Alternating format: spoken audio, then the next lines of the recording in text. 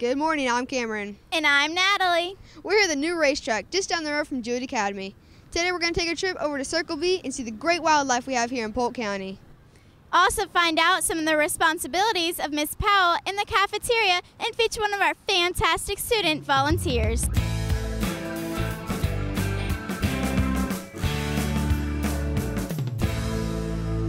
They sell a lot more than just gasoline here at Racetrack.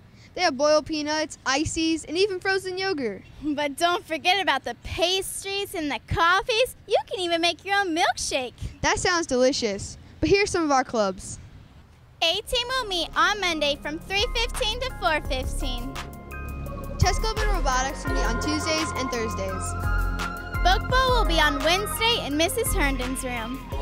Last week, some of our 7th graders got to go to the Circle B Bar Reserve. It was so fun. Circle B Bar Reserve, where we had loads of fun. This is Mrs. Rex, our guide, who taught us so much about ecosystems. One of the ecosystems is the Banana Creek Marsh, where we did water testing to see if it was clean or dirty. Another ecosystem is Lake Hancock, which is home to alligators and wildlife.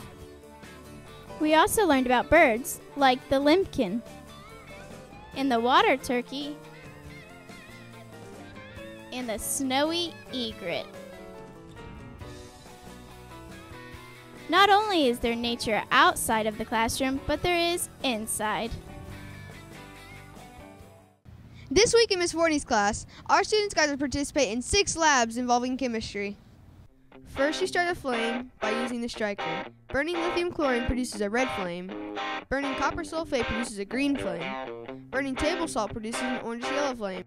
Burning sugar produces molasses. Salt does not burn. Can you believe it? The baking soda lab produced a gas. The steel wool lab produced a sparking flame. The magnesium lab produced a very bright light after it was burned. And lastly, the pennies were soaked in hydrochloric acid and then burned, which created a green flame. School procedures here at Jewett Academy are very important. Here are a couple reminders to keep us right on track. If you get cold, remember you can wear a solid navy blue jacket or a jam jacket.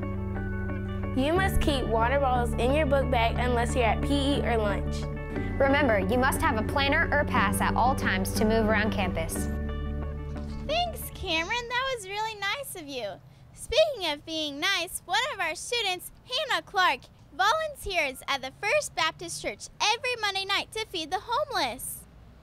I come every Monday night around like 4:15, between 4:15 and 4:30, and then we make sandwiches. Then like we have a special dish, and today is turkey soup. And like when we get to like the places that we serve, there's 2 groups. The first stop is Nails, and then the second group, the first stop is Silver Lake. And like we have to bring lights and stuff because it gets dark. And we have worship, like we usually have it, but if the pastor's not there, we just like talk and read from the Bible and stuff. The stops I go to, it's mostly just like single like parents and stuff, and mostly like at Nails, there's a lot of kids. It's mostly kids at Nails. I do this because I like enjoy it, and it's like one of my hobbies. I like helping people, so I like seeing their faces when they finally get something to eat.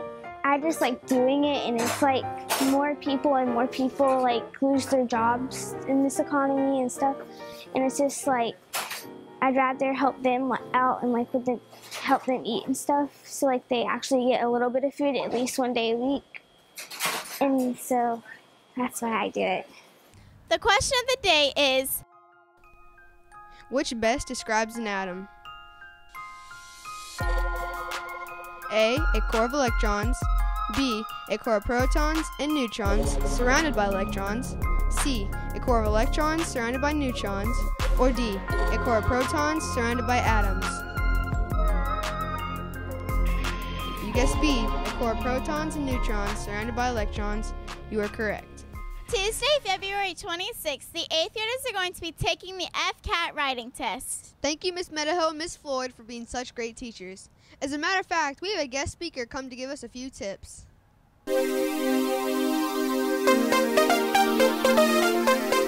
Guten Tag to all you 8th graders who are going to take FCAT rights. I'm here to help you get good grade with good tips. Number 1, make big detailed outline. Details are crucial. Do 1, 2, and 3 before A, B, and C. And have personification, alliteration, and some irony in there. And don't forget, you have to have grabbers at the beginning and zingers at the end. There are also don'ts in FCAT. I mean don't. Do not say the reason is because, and do not say I'm going to tell you. Those are big no's. Well, I hope these tips help you become as smart as Einstein. Really, Cameron? Albert Einstein? I think it's fantastic. Can't you see the resemblance? It runs in the family. Well, also on Tuesday, there's a soccer game against Bach. Girls at 6 o'clock and boys at 7. We'll be back after these messages. And now to feature the word of the week.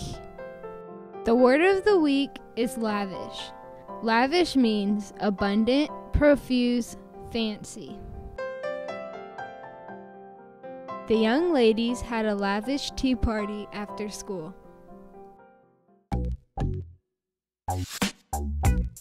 So many books. I can only check out 3, though. Which one am I going to choose?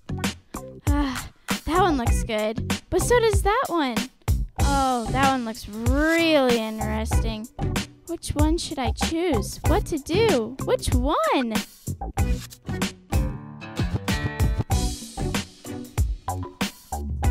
So many to choose from at the library. The cafeteria ladies are very important here at Jewett Academy. They make breakfast and lunch. They come at 6:30 in the morning and don't leave till 2. Next time you see them, give them a thank you. We had a chance to sit down with Miss Powell, the cafeteria manager. I've been here at Jewett Academy for 19 years. I've been with food service for 34 years, and I am responsible for ordering all the food, making sure it's prepared on time, and I love to be with the students every day. I love to talk to them and see how they enjoy their lunch. I love to be with my employees every day. We have a great time down here. Cameron, I'm getting a little hungry. I think it's time to go back for seconds. Well, Jam Champs, if you get a chance to stop by a racetrack, get yourself a snack. That's right. Have a great weekend.